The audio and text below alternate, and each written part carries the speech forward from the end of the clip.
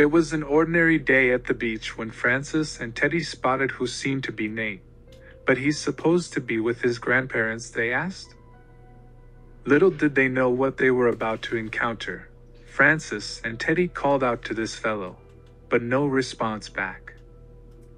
As the two approached him and began conversation, they realized this was not Nate. No, it was his doppelganger. Nate walks in to see Teddy and Francis talking to this Nate-looking fellow. The jig is up.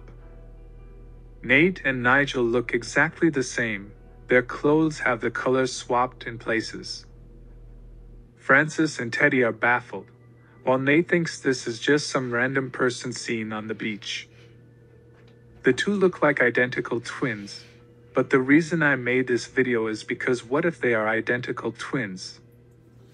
The two have the exact same hair, height, and skin color.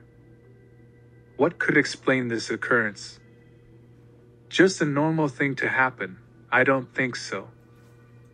Nate's parents had divorced a long time ago when Nate was very young. According to the comics, Nate's mother lives thousands of miles away, so his mother could have had 3 kids, Nate, Ellen, and perhaps Nate's twin, Nigel. Nate's mom living very far away would explain Nigel's British accent, as they must have been living in an English accent-speaking country. Nigel must have come to where Nate lives purely out of coincidence. The question is, why does Teddy also have a doppelganger? Well, here's the second theory. In Nate's comic world, there is very little that makes 2 people look different. So inevitably the genes will end up making 2 people look the same. The people in Nate's world are too simple to dissect variation between them. Have you ever seen a doppelganger in your life?